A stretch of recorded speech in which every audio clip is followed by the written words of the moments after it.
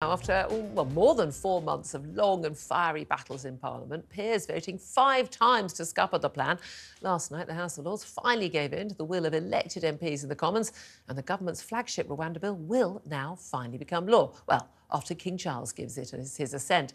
Rishi Sunak said this morning that nothing would stand in the way of getting flights off to Rwanda. Oh, famous last words, Prime Minister. Joining me right now is co-deputy leader of Reform UK Ben Habib. Good morning to you, Ben. Good morning, Julia. OK, a question I ask an awful lot of people. Do you think these flights will ever get off the ground, even one of them? And will it have any impact whatsoever on deterring people from getting on dinghies in Calais? Well, I'll take the second question first, if I may. I think it's easier to answer, which is that it won't, in my opinion.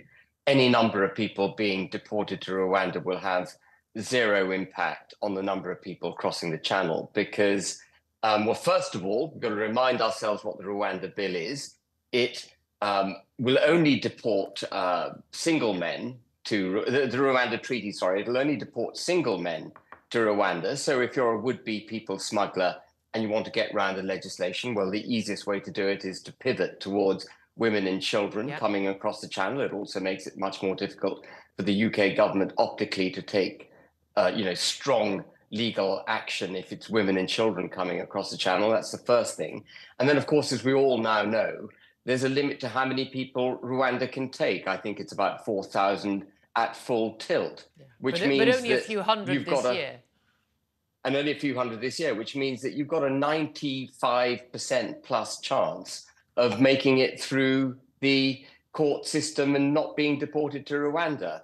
And given all the trials and tribulations which you were prepared to take and risk on your way to the channel, why does anyone think that that would act as a deterrent? So I think this has been one hugely expensive legislative international treaty exercise which is going to fail, whether or not flights take off. Is there a principle? Yeah. Is there a principle involved, though, that, the government should be able to get this through, past the courts, past the House of Lords, past the European Court if necessary, that the British government, democratically elected, whether people like it or not, with a majority, should be able to pass these sorts of laws? Is that an important principle to establish?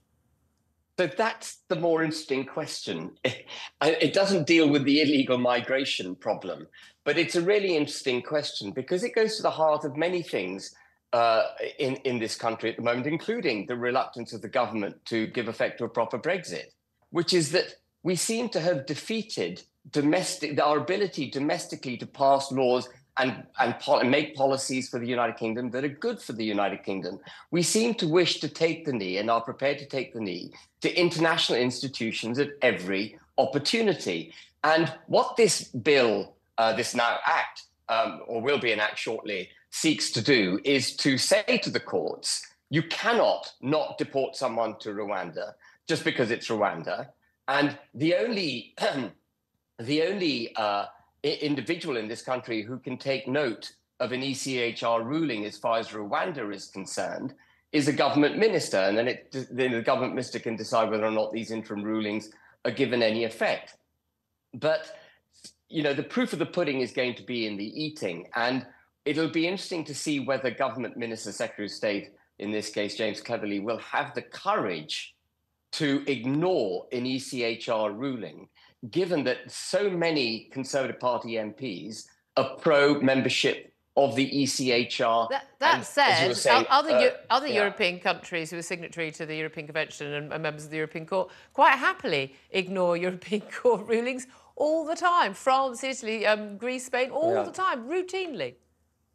But we've done something which is daft as brushes. Tony Blair elevated in our own domestic law the European Court of Human Rights to a superior position over the Supreme Court. So unlike France and these other countries, actually the ECA, the European Court of Human Rights, has a judicial impact directly on the judicial system of the United Kingdom. If you don't like what the Supreme Court rules, you can appeal to the European Court of Human Rights. These other countries don't have that obligation for the European Court's rulings to be adhered to. We've taken that on completely in the UK, which we so often do. A convention is passed, a treaty is entered into and we gold plate it and adhere to it to our own great detriment if necessary, whereas other people take a more practical approach to life. Okay. But the other thing that's really interesting, Julia, which came out, in the Act, is that Parliament felt it necessary in the Act to assert its own sovereignty. There's a provision in the Act which says Parliament is sovereign and supreme. And it's an extraordinary state of affairs that Parliament should feel the need to assert its sovereignty. We've got to a point now where international law has been used by past prime ministers to defeat the ability for successive parliaments to pass laws, that Parliament feels the need now to actually declare itself sovereign.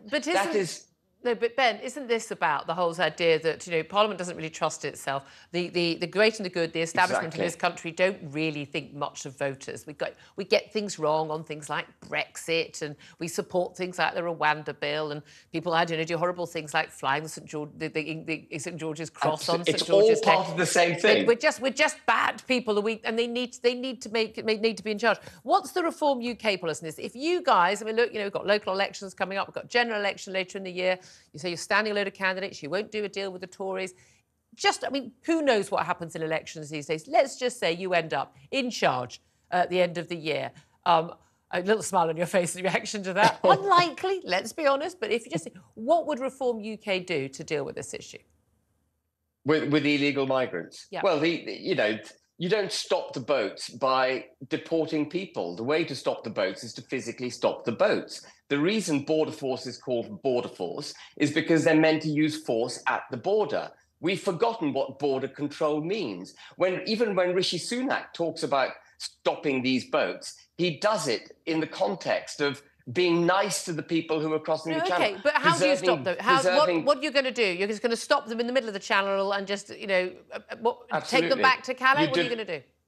You establish a force that's well trained and well equipped and capable of intercepting these dinghies, and you stop them entering our territorial water, and you require them to turn round. You require them to turn round. They go, we're not going to turn round. We're just going to keep going. And then you have a standoff. You have a standoff in the channel, and if necessary, you have to use force. And then all the migrants jump into the water. What do you do then? And you might.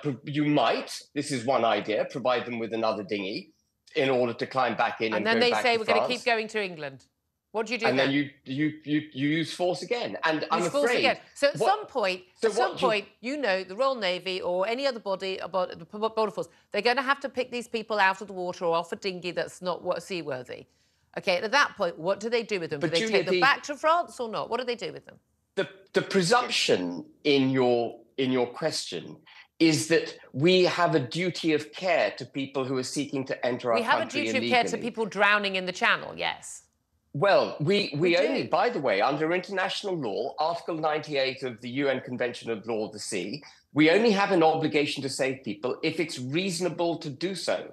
And under the same international law, we have the right to turn people back who are seeking to enter our waters illegally. I understand. I'd love it turning people back. At the point when they refuse to be turned back, or they just someone just puts a knife into the dinghy and it starts deflating, or they jump into the water because they've been told that's what you do, and then you'll be picked up. You know as well as I do, anybody who has ever been on a boat will know that the rules of the sea are very clear. You have to save life where you can save life, and that is what the only if it's reasonable to do so. But it will be reasonable to do so because there'll be people drowning. I don't think it's reasonable. Are you genuinely saying the Reform UK policy is we will let people drown to make a point? Because I think that's what you're saying. No, Julia, if someone comes... let's not infantilise these people. They have free will. They were safe in France. They paid good money to get on a boat seeking illegally to come. So I'm not going to infantilise them. And I'm not going to be held to ransom by their claim that they deserve protection as soon as they get into our territorial waters. I agree with all of that. At the point when they use the tactic of jumping into the sea and they're drowning, are you saying that British Border Force and the British Navy will be instructed not to rescue those people from drowning? No, you didn't hear me. I said that we could, as an idea, provide them with another dinghy into which to climb and then go back to France. And if they choose to scupper that dinghy, then yes, they have to suffer the consequences of their actions. Then you would leave them to drown? They cannot, absolutely, they cannot be infantilized to the point that I have we no doubt, Ben, become a that is a hostage to policy fortune. that would work quite well. However, that is not a policy that a civilised country should endorse. Why is that uncivilized, Julia? Explain Because we to don't me why. leave people to drown, because we're civilised human beings. I So, don't want Julia, these people here. I don't think they should be infantilised either. But I wouldn't leave someone to drown. No, I wouldn't. But you and are- I don't you- think you there's are- anyone in Border Force or the Royal Navy who would do that. Well, I'm afraid border force means using force at the border. If we're not prepared to use force at the border, we will have open borders. And the presumption of your question goes to the heart of the problem in the United Kingdom. We don't protect our borders because we don't have the political will or courage to do so. I agree with you on that. Border control is a physical process. It's not a legal one. But you have we've to been collect them hijacked. from the water and then remove them back to France, whether the French like it or not. I could you can understand have that as a 5 policy. dinghies and they can go, or you give them a boat which they can't splash again, or you give them lifesavers and you tell them to swim back into whatever. You can have any number of options to deal with the problem. What you don't do is give into the blackmail, effectively, of we are here, we're going to self-harm ourselves unless you take us to British shores. Okay. You don't give into that. Ben, I'm genuinely, I don't, I mean, as much as I want this issue solved, I couldn't ever sign up to that. And I don't think most civilised people could. I really don't, no matter Well, what, I don't think what it's they're feeling. uncivilised. I think it's a matter of border enforcement. Right, Ben, we're going to have to leave it there. Ben Habib, I very much appreciate you joining me. Thank you.